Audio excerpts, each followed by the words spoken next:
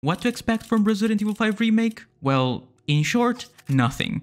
Because I honestly don't think we're gonna get Resident Evil 5 Remake anytime soon. And the reason why I'm saying that is because Resident Evil 9 is gonna happen first. Or whatever Capcom decides to do next. If you're like me and want a remake of RE5, let's talk about what it would be like if it does happen. The biggest highlight of Resident Evil 5 was the co-op gameplay. You could have tons of hours of fun while playing with a friend or with a sibling. I personally did both. I actually played with my brother and then played with a couple of friends online. Now, remember, this was 2008, 2009. This was pretty much the best experience you could have at that point. And honestly, I think the co-op would be even better nowadays that it's been over 14 years later. Now, let me tell you, the biggest downside to this game is that it's not a great Resident Evil game. And why am I saying that? Well, to me, Resident Evil is supposed to be a survival horror game. At no point during this game I've ever felt like I was low on resources and struggling to survive. It was more like, let me just run through this area and kill everything. And that's perfectly okay.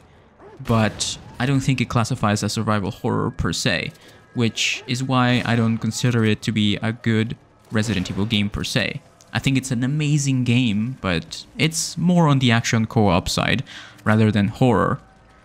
This game probably would feel a lot better though in the RE engine, and I think now that we have the foundations of Resident Evil 4 Remake, I think this game would play a lot better and it would have a lot more potential for its horror side to be developed a lot more.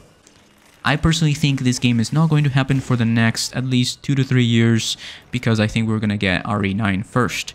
So Resident Evil 9 is probably going to be in first person mode, and I think Capcom wants to focus on that a lot more and leave the remakes to a separate team, which honestly I don't mind at all. I really enjoyed RE Village and RE7, but I will forever prefer third person and fixed camera angles. Now let's talk about Mercenaries. So the Mercenaries mode came out with a DLC called The Mercenaries Reunion, which added a ton of content, including some characters like Excella, who was an NPC in part of the story in the RE5 campaign and the storyline of Resident Evil.